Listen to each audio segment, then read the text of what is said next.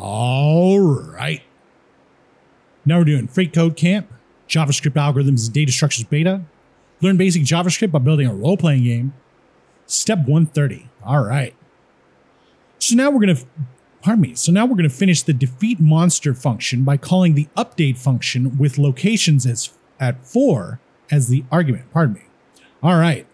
So if we go up there and we think about it, we haven't done locations at 4. We have locations at 0, 1, 2, 3, but we haven't done 4 yet. So we'll probably have to do that in the next few. Who knows? So let's come over here and we're going to say update at locations at 4. All right. Let's cap it off with a semicolon. Check the code. Looks good. And submit it. All right. Now we're on to step 131, and we'll see you next time.